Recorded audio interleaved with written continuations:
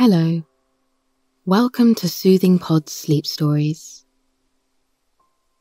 Tonight, I will be your guide on this journey to a peaceful sleep. Before I start our story, we will take a few moments to relax and settle down. Close your eyes and allow yourself to sink into the mattress. Feel the warmth and coziness of the blanket that covers you. It is soft, just like a cloud. Savor the silence, or whatever noise you still hear. Maybe it's the sound of cars outside. Or maybe it's the gentle breeze of air from a fan. Or it could be raining outside. Listen to the water as it splashes the roof above. Isn't it pretty? Now breathe in a big, deep breath. Let go of any sad thoughts. Try not to worry about anything right now. Let your feet relax. Let your neck, head, and shoulders sink into the pillow. Take another deep breath. Feel the fresh air move into your lungs, filling your body. Let that feeling travel like honey through you, beginning at the top of your head. Inhale as the honey feeling moves down your face and neck, shoulders and arms. Exhale as it travels down your tummy, legs, and finally your toes. Is it easier to feel quiet now? Do you notice how everything else seems to slow down when you do? It feels good, right? Now that you are comfortable, I will begin our story. Tonight's story is what took place in the palace of the Snow Queen and what happened afterward. Are you ready? Let's begin. Once upon a time, a Snow Queen lived in a mysterious land of ice. Her palace was also built of ice, and she ruled with a cold and cruel heart. The Snow Queen's palace contained hundreds of halls that stretched as far as the eye could see. The snow around her palace was high, blocking out the sun. It glistened beneath the aurora borealis. All day long, and all night too, the wild wind blew. Snow fell, twirling in the air on its way to the ground. However, this was not a place of happiness. No wildlife could survive in the region. There were no Arctic foxes or polar bears, no fluffy rabbits, or even birds. Still, it was beautiful. The northern lights glimmered a rainbow of colours onto the smooth snow. Their colours were radiant, rich violet, bright pink, teal, and sapphire blue. The aurora borealis above looked like glass wind chimes, the way the colours bumped up against and ran into one another. Yet it felt like music without sound. One of the halls in the palace was larger than the rest. There was a great portal at its entrance, one that led to unknown places. In the centre of the hall was a frozen lake. Its surface was splintered, as though someone had smashed it with a hammer. Shards of the ice lay in intricate patterns on top of the lake, each exact same height and width. The lake was a mosaic, designed by the Snow Queen. She called the lake the Mirror of Understanding, and claimed that it was the only one like it in the world. In the centre of the frozen lake, there was a throne, also made of ice. This was where the Snow Queen sat, the ruler of this dominion. The Snow Queen wore a crown made of blue snowflakes. Her hair was so blonde, almost white. Her royal robes were made of an enchanted fabric. Her eyes were an icy blue, her gaze as sharp and piercing as an icicle. The Snow Queen's long, thin fingers weaved through the air as she cast spells and gave orders to her captive, Little Kay.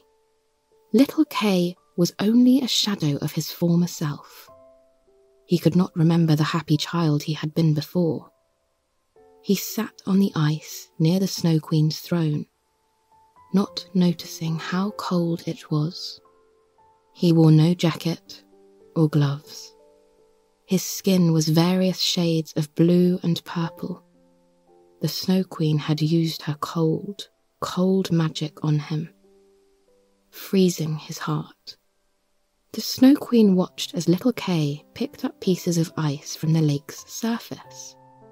He began to set them on the ground in different shapes.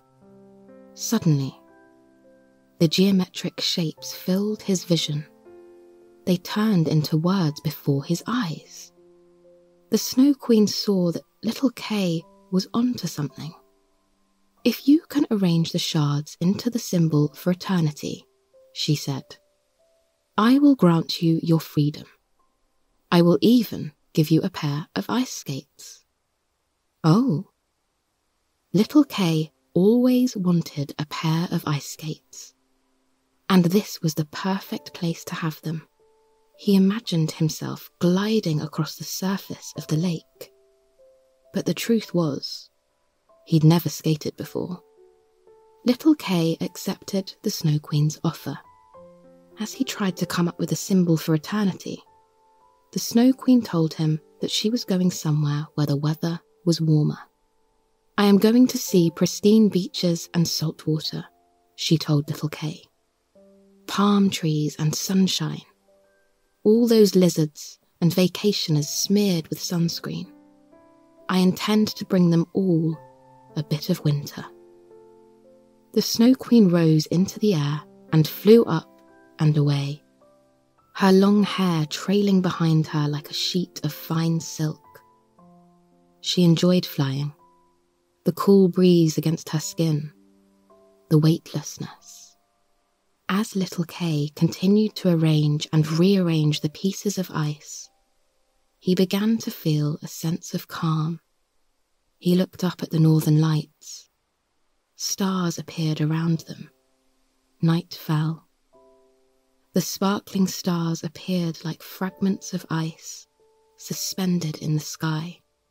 All was silent, except for the occasional sound of water splashing beneath the lake. Little Kay had held a piece of ice up to the light. It began to melt. It dripped down, each drop sliding into tiny crevices between the ice below. It didn't matter if Little Kay could spell eternity or a symbol for eternity, because he knew what eternity was in his heart, and he understood that eternity was not just inside him, but inside everything. He took a deep breath and felt as if his lungs could contain the entire universe. He was small and grand, all at once. The great portal near the hall's entrance buzzed to life. It swirled iridescent and pearly white. Suddenly, little Gerda burst through the portal. She was little Kay's neighbour, and they loved each other like brother and sister. It was a miracle that little Gerda made it through. The portal, guarded by the wind, blew away anyone who approached. But when the gale force tried to blow little Gerda away, she recited a powerful verse. The verse was ancient and hallowed, and upon hearing it, the winds fled away. It seemed that the children had some power of their own, even if they didn't yet understand it. Little Gerda entered the hall and hurried over to little Kay. She wrapped him in a hug, happy to have finally found him after searching for so long. Little Kay appeared ill and bruised, his complexion covered in a fine layer of frost. He didn't move, even as his dearest friend, little Gerda, hugged him. He stood like a statue of ice, completely frozen. Little Gerda shook him by the shoulders, and still, he did not move. She began to cry. Her tears were so hot, they fell onto little Kay as she held him. They burned through his clothes and reached his skin. Then, the tears penetrated his heart, and, bit by bit, it began to thaw. Little Gerda's tears were also powerful. They could heal both her and little Kay. She started to sing a melody, soft and warm. Her voice, like hot cocoa, so sweet, and seemed to cover little Kay from the cold. He closed his eyes as he listened to her. The words she sang were, "The rose in the valley is blooming so sweet, and the angels descend, they're the children to greet." Hearing her song, little Kay also began to cry. The tears welled up in his eyes, and he opened them. Then he recognized her, his beloved friend. His reunion with little Gerda was like magic. Even the bricks of ice that stood for walls came to life. The walls started to dance. The icicles clattered against each other, jumping for joy until they fell back into place. Little Kay hugged little Gerda for a long moment, enjoying the warmth of her loving embrace. The symbol for eternity now came to little Kay. But he didn't need to move the shards of ice, for they had moved themselves. They had danced and then rearranged themselves in the shape of eternity. Little Kay laughed out loud. He laughed once more when he saw how his breath looked like clouds of smoke in the air. Now he would be free from the Snow Queen's control, and he would also get the pair of ice skates she had promised him. Little Gerda noticed her friend was still shivering, even though he smiled. She wrapped him in her coat and rubbed his arms until he began to warm up, the blue colour draining from his face. She warmed his hands between hers, not caring if the Snow Queen was going to return. He had earned his freedom. Little Gerda kissed his palms, and he giggled. He was truly happy. After little Kay was warm, he took little Gerda's hand, and they wandered out of the hall. As they walked, they discussed all the things he had missed. He breathed in the fresh air, glad to be out of the Snow Queen's wretched palace. He asked about their grandmother She liked to tell them stories and read to them from interesting, exotic books. How little Kay missed her. They talked about their hometown and the roses that grew around their homes. "Has anything changed?" little Kay asked little Gerda. "It's all exactly like you left it," she assured him. They continued to walk for a long, long time, and wherever they stepped, flowers began to bloom. New grass started to grow. The clouds in the sky parted, and the bright morning sun shone on them. At first, the light was a shock to little Kay, who had been in the dim snow palace for so long. But after his eyes adjusted, he started to enjoy the warmth of the sun on his face. It made him feel wide awake. After several more hours, they reached a bush. There were plump, ripe berries growing there, ruby red, juicy and sweet. Little Kay plucked some of the berries and ate them. As he did, he felt his strength returning. Little Gerda ate some of the berries as well. They walked in silence, enjoying their snack. In the quiet, they could hear the sounds of the wild. Birds chirped in the distance, their calls as pretty as little Gerda's song. They rested for a few minutes. A reindeer approached them, putting his nose right into little Gerda's palm. She hesitated, but the reindeer seemed friendly. His antlers looked like tree branches. He had long legs and brown and white fur. The children took turns petting the reindeer's soft coat. The reindeer sat down on the ground in front of them and soon began to snore. Little Kay and little Gerda sat down as well, continuing to pet the reindeer as it napped. After a short time, it awoke. Little Gerda and little Kay climbed onto the reindeer's back. It began to carry them across the wilderness, running strong and fast. The world seemed to fly right by. Presently, they arrived at the dwelling of the Finland woman. She was very hospitable. Her hair was pulled back into a silver bun. Little Kay had the feeling that he'd met her before, but some of his memories were still rather vague. The reindeer sat outside as the children entered the Finland woman's cottage. It was so nice and warm inside. A crackling fire burned. The whole cottage smelled like freshly baked chocolate chip cookies. Plants sat on the windowsill, and ceramic figurines lined the fireplace mantel. The Finland woman invited them to take a seat. The children relaxed on the plush sofa, letting their tired bodies fall into the cushions. The Finland woman sat several teacups on the coffee table. She retrieved a kettle of boiling water from the kitchen, placed a tea bag in each cup, then tilted the kettle, pouring hot water into each one. The tea bags floated to the top of the water. The whirls of steam danced. Little Kay added honey to his tea and stirred it.